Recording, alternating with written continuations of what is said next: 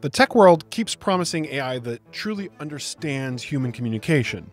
But scientists just tested this claim using something called Driveology, and the results are shocking. These systems that can allegedly think like humans completely fail at the basic human skill of finding meaning in paradox and humor. What if the AI revolution has been built on a fundamental misunderstanding of what intelligence is? I'm Evan Goldstein. I'm a licensed professional engineer and a data scientist, and I'm building AI Capitalist to talk to the leaders and the thinkers, like you, about navigating this brave new world of thinking machine. Have you ever read something that seems like complete nonsense at first glance, but it actually contains clever hidden meaning? Researchers have discovered that while humans can usually detect these deeper meanings, even the most AI systems completely miss the joke. A team of researchers from University of Manchester, Durham University, and the University of Sheffield identified a unique linguistic phenomenon they call Driveology. Basically, it's nonsense with depth, as they call it. These are statements that appear absurd on the surface, but they contain hidden layers of meaning that you require cultural knowledge and emotional intelligence or some sort of verbal understanding to really grasp. So think about the statement, "I deeply admire Che Guevara's anti-capitalist spirit, so I bought all of his merchandise." The humor and the irony come from the contradiction between admiring anti-capitalism while participating in capitalism, by actually buying all of his stuff. This requires understanding who Che Guevara was and understanding the paradox. Okay, so here's the paper of Driveology challenging LLMs with interpreting nonsense with depth. Now, figure 2 in the report, the diagram lays out their, figure 1, lays out their entire testing framework for how well AI models can understand Driveology, which is basically sophisticated nonsense that actually means something deeper. The researchers set up 4 different challenges: detecting whether text is Driveological at all, tagging what type it is, writing explanations of the hidden meaning, and then picking the right interpretation from when they give it a bunch of multiple choices. So here they start off with, I saw a book called How to Solve 50% of Your Problems, so I bought 2 books. And the AI was trained to tag that as either Driveology or not Driveology. We're trying to get into the depth, the nitty-gritty of a joke and see where does this come from. And in this case, it gets it right or wrong, and it's trained this way. So this experiment compared how the same AI models performed when they were given instruction in English versus Mandarin. And then they tested the models on all the tasks using both languages as the instruction manual, so to speak. They changed around the prompt language and the specific task type they were given. Now, we see when the models got English instructions, they crushed tasks requiring precise language matching. But when they got Mandarin prompts, they became better at understanding the actual meaning and the cultural context of what they were being told. Giving someone directions in their native language helps them navigate better, even when the destination is in a foreign country. So another part that's interesting of their research is that they tested over easy and hard tests of this nature in different languages.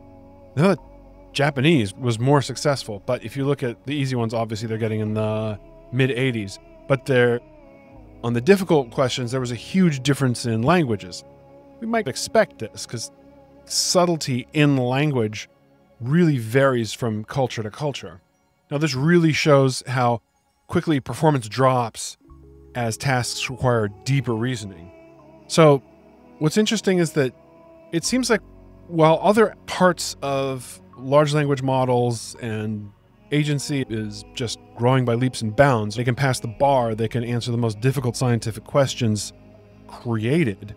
We're not even close to AI that actually gets jokes the way that humans do, like not even in the ballpark.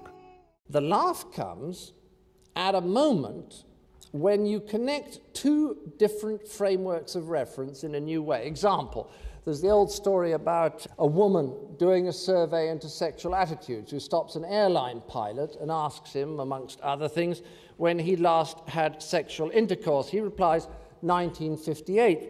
Now, knowing airline pilots, the researcher is surprised and queries this. Well, says the pilot, it's only 21:10 now. We laugh, eventually, at the moment of contact between 2 frameworks of reference, the way we express what year it is in the 24-hour clock. Now, having an idea, a new idea, is exactly the same thing. It's connecting 2 hitherto separate ideas in a way that generates new meaning. I think that clarifies why AI will never be funny, or at least the AI that we have now. Think of what a language model is at its most basic level It's just predicting the next word in a sentence. It's therefore going to go to the most common word that it can find within its training data. Peanut butter and jelly sandwich. Jack and Jill went up the hill. And it builds from there, but this is really the heart of what it's even able or capable of outputting. So in order for it to produce anything, it has to stay within its own frame of reference. It can never mix two different frames of reference into a single output. That's the bit the computer can't do. It can produce millions of new connections, but it can't tell which one of them smells interesting. And, of course, you'll produce some juxtapositions which are absolutely ridiculous, absurd. Good for you. Because Edward de Bono, who invented the notion of lateral thinking, specifically suggests in his book Poe, Beyond Yes and No, that you can try loosening up your assumptions by playing with deliberately crazy connections.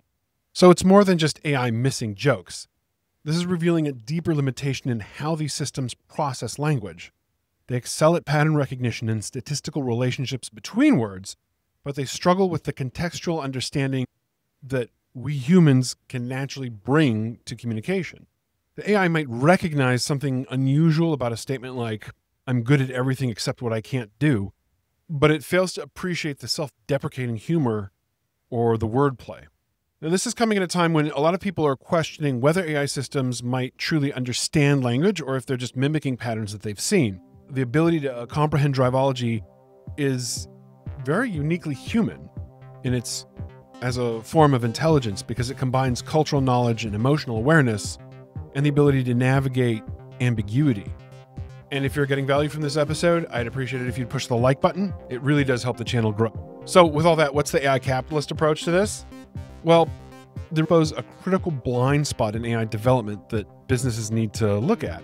If a business is investing in a customer-facing artificial intelligence or using it for content generation, this isn't just academic, this is a liability. If an AI can't detect when a customer is being sarcastic or ironic or using cultural shorthand, the misunderstandings that could come out of this could damage customer relationships and brand reputation. So what's your take? Is this AI limitation a fundamental roadblock that's going to grow over time where you're going to have one type of intelligence that's human and another type that's artificial? Or is this just another hurdle that next generation models are going to overcome? Leave a comment below on your thoughts on whether AI can ever really understand our jokes.